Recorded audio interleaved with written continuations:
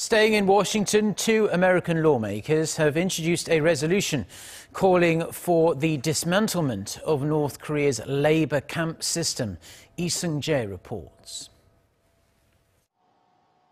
In an attempt to raise global awareness of human rights abuses in North Korea, two U.S. lawmakers introduced a resolution this week calling for the elimination of North Korea's labor camp system.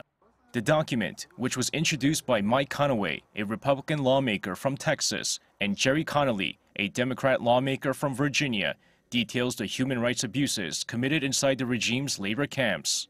The resolution particularly reports deaths resulting from rape and forced abortion, citing a 2017 report on an inquiry into the crimes. In addition, it calls on the North Korean government to immediately seize human rights abuses and to release the 80,000 to 120,000 political prisoners.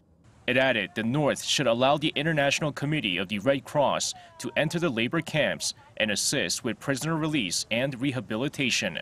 The report also calls on the U.S. government to continue to pursue sanctions against those responsible for the labor camp system, stating that a special tribunal should be created to investigate and remedy the regime's crimes against humanity and impose sanctions on individuals responsible for them.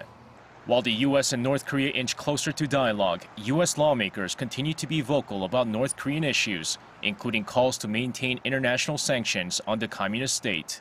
Seung-jae, Arirang News.